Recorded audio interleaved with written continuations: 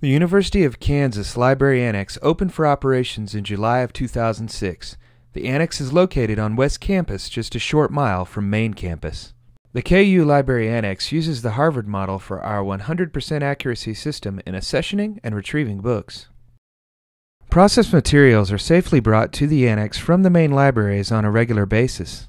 Total accessions as of October 31, 2010 are 1,118,140 items. Once the books arrive at the annex, they are thoroughly cleaned dust-free before entering the processing area.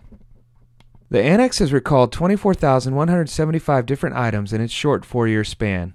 This number can be better viewed as only 2.16% of all items accessioned into the annex have been recalled, with only 0.5% requested annually.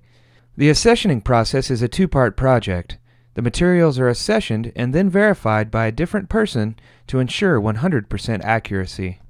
Once shelved, if an item is never recalled, it is expected to live over 300 years in the state-of-the-art environmentally controlled vault, where it is approximately 50 degrees at all times and a very low 30% humidity rate. The temperature of the processing area is also a few degrees cooler than the other buildings on campus to give the books a smaller shock when recalled. There is a dire need for an expansion of the annex due to overcrowded shelves in our various libraries, as well as to allow for space reallocations like the beautiful new Learning Commons on the 4th floor of Anschutz, made possible by moving the books into the annex on West Campus.